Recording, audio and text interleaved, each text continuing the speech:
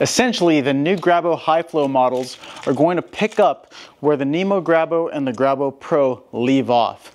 Where this cannot grip materials that are too porous, this tool will be able to grip materials that are extremely porous. Now, looks are very deceiving because these two pavers that I have here look extremely similar. They both clearly have a lot of holes and voids in them, but this tool can only work on one of them.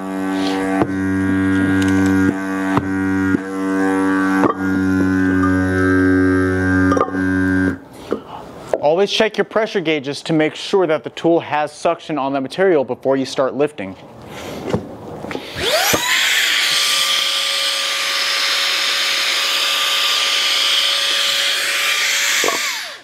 I was achieving 1.59 psi on that material now with this 300 by 300 millimeter or 12 by 12 faceplate. These are modular on the new Grabo High Flow. These will be able to be uninstalled by these 4 quick lock pins. Quick lesson here.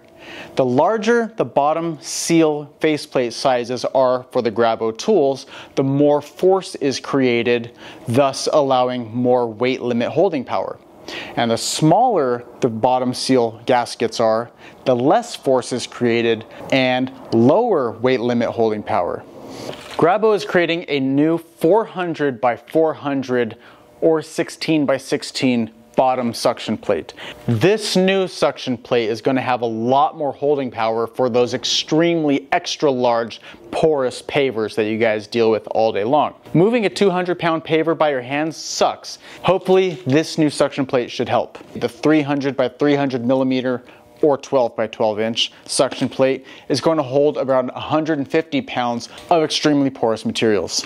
Going down a little bit further, the original gasket size for the Grabo tools when used with the new Grabo High Flow is going to give you around 75 pounds of holding power or 35 kilograms of holding power on the new High Flow.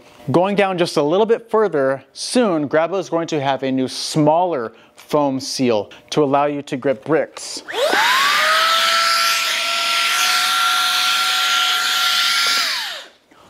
I hope this video was informative to you guys and I answered some of your questions about Grabo tool products or vacuum technology on porous building materials out there.